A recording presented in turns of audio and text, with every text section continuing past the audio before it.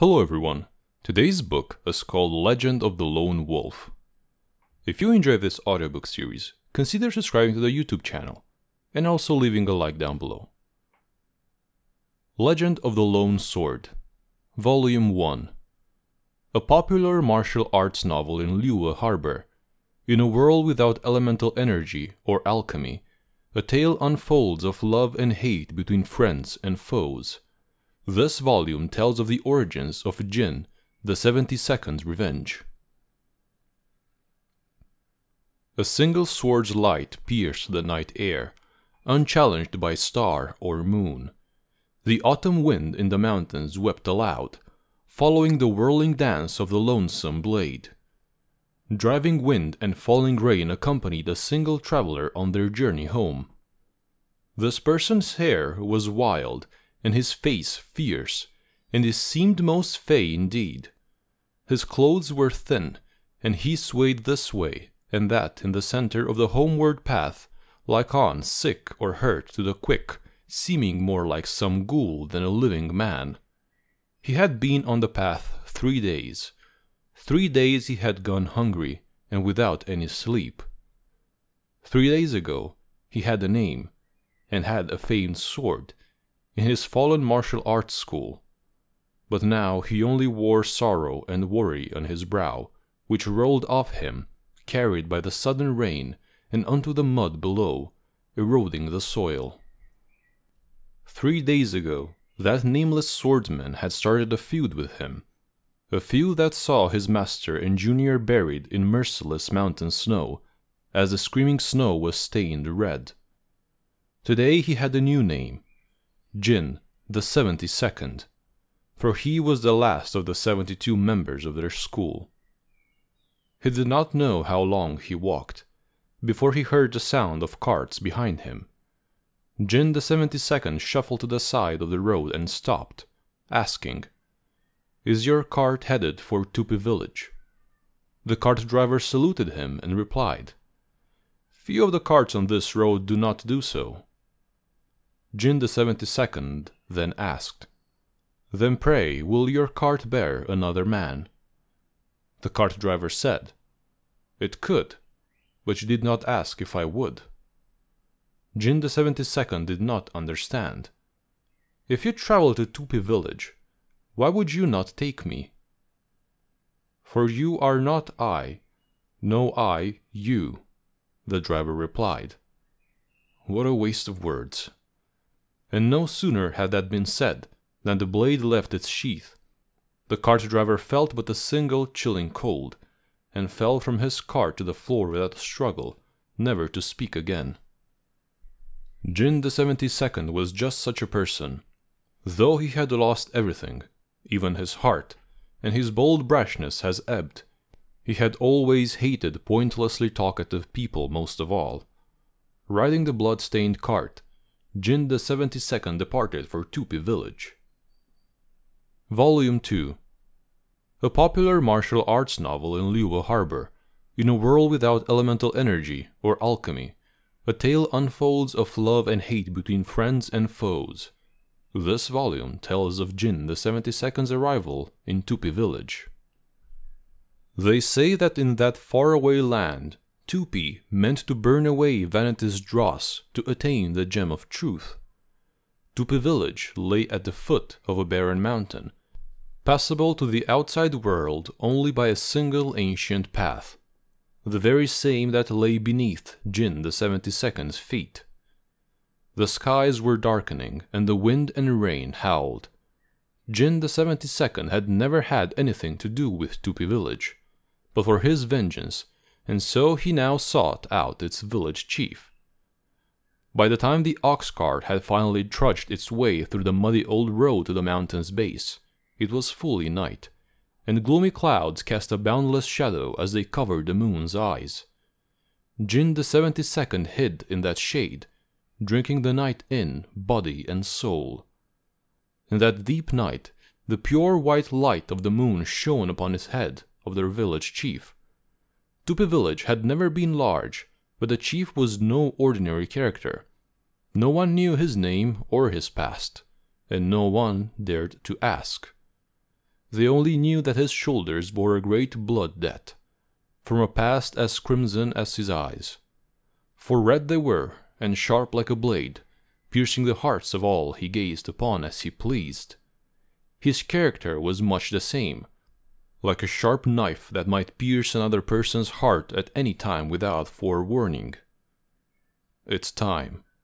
The chief shook his head as he talked to himself, the cold moonlight dancing over his shaven crown. Outside, a ravenous demon wielded a bloodletting long sword, massacring his followers one after the other. Though Tupi village was full of evil people, schools and sects had their rules, and so none would dare come knocking with rash provocations and talk of revenge.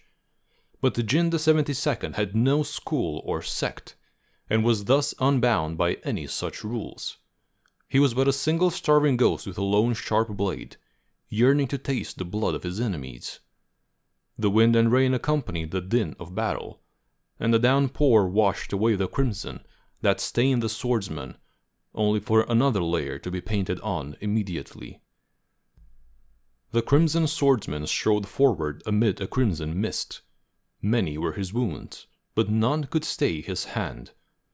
When that mist had at least cleared in the endless deluge, the swordsman crossed the turbid red beneath his feet, and stalked towards the chief's mansion.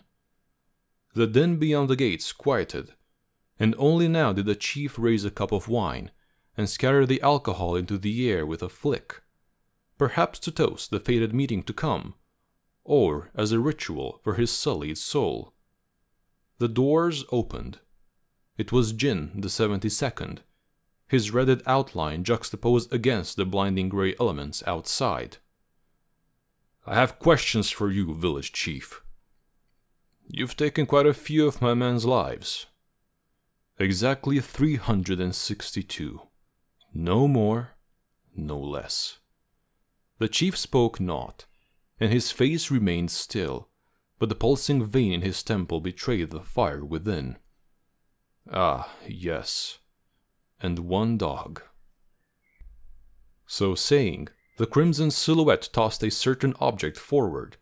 It clattered atop the wind case, and it was the bone of the dog that guarded the door. It had been stewed for a time, and was picked clean almost to the marrow. For in this half an hour, not only had Jin the 72nd snuffed out the lives of 362 able men, but he had even turned the dog keeping the gate into dog meat stew. What cruelty! What ruthlessness! The village chief let out a terrible scream, and standing, he drew his sword. Volume 3. A popular martial arts novel in Liyue Harbor. In a world without elemental energy or alchemy, a tale unfolds of love and hate between friends and foes. This volume tells of Jin the 72nd's duel with the chief of Tupi village. The rain had ceased, but light had yet to recoup the skies. Jin the 72nd had obtained news of his enemies from the mouth of the village chief.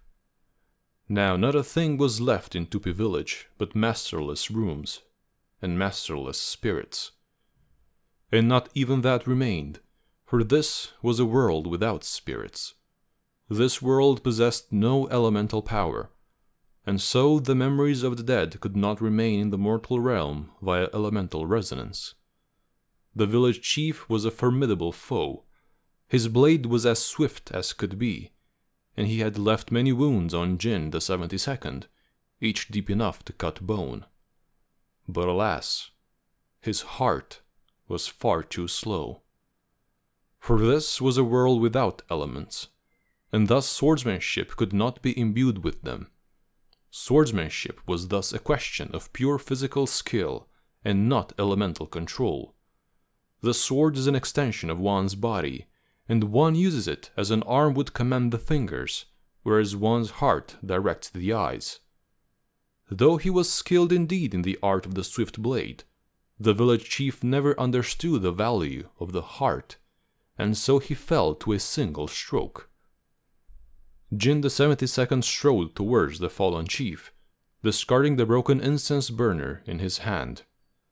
for the chief had focused too narrowly on pouring savage strokes upon the swordsman's body, thinking them too hairy to fight back, and had no eyes for his enemy's left hand, which should have been empty. And in a flash, the incense burner had struck the chief of Tupi village on the forehead, sending him tumbling into a wall, where he then collapsed, immobile. Underhanded villain! But only the wind answered him. The villain gripping the bloodied censer said not a word. The person you're looking for is in the barren mountains beyond this village. Go seek your death there. But the villain had departed, and all that remained to answer him was the rustling of wind and the crackling of wild flames. Volume 4. A popular martial arts novel in Liyue Harbor. In a world without elemental energy or alchemy, a tale unfolds of love and hate between friends and foes. This volume tells of Jin the 72nd's treacherous trek into the mountains. Jin the 72nd waited till the rainbow had dispersed before setting off once from Tupi village towards the barren mountains. Ancient legend held that these Baton mountains had been brought into being by slices from the celestial emperor's blade, and thus were incredibly hard to scale. Folk tales also held that they were called barren, for they had soaked up the tears of the Earth Mother, and thus had become bitterly salty lands where nothing grew. The barren mountains had once been mined for gold and gems, but the mines had all been ruined in an earthquake, their workers buried within. No one tried ever again to create the facilities to mine the mountain's bounty, and its caverns were infested with wicked beasts and bandits. And among these evils hidden in the mountains was Jin, the 72nd's nemesis. The swordsman's shoulders shivered, and his gait hesitant, for the wounds he had been given in battle against the chief of Tupi village hindered him still. He knew that many pairs of eyes stared out at him from between the withered rocks, and the breath of beasts who had caught the scent of his blood was all around. Long years of bloodshed had honed Jin the 72nd's senses to their limit. He sensed that the lifeless mountains were in fact a giant death trap. Bandits and villains lay in wait for him to enter some narrow grotto, or squeeze into a tiny gorge, or pass by a collapsed mine shaft. Then they would set upon him in the darkness with knives, and finish him. But from the looks of things now, the steep mountains now looked like they might be able to kill Jin the 72nd. The swordman limped with every step he took, and the road was small and treacherous. Every so often, gravel would slip loose beneath his feet. At the same time, upon a cliff twisted above the sinuous, dead trees, two figures squinted as they observed the tiny wanderer. He has been worse for wear since he departed from the mountain's base. If we but leave him in the treacherous trek, he will surely fall into the abyss below. So said a bone-thin old crone. She glanced to her side, icy death in her jade-blue eyes, sharp as a viper hidden in a rocky cleft. Not so. She turned to face the booming voice of a corpulent old man. He slew 362 people at Tupi village, and even cooked the dog at the gate for stew. Though he may have been badly wounded by the village chief to the point where he can barely move, we would still beware of him. The old woman vanished into the withered forest with a displeased noise. The old man watched a while longer, as the lame swordsman stopped for a moment more, before patting his large belly and slowly departed. Not a single withered tree or blade of dying grass was touched as he did. Then suddenly the sky turned dark with gathering storm clouds, and mordant rain again began to fall lightly. In the mountain rain, the wounded Jin the 72nd leaned on his sword like a crutch, and struggled forward, but the chilling cold and the loss of blood was too much for him to bear, and he fell upon the gravel and barren stone. Just as the darkness took him, he caught a glimpse of the billowing hem of azure blue skirts. He could have sworn he'd seen that sight before. Thank you very much for listening this far. Again, if you enjoy this audiobook series, consider subscribing to the channel and also leaving a like down below. Thank you, and I'll see you next time.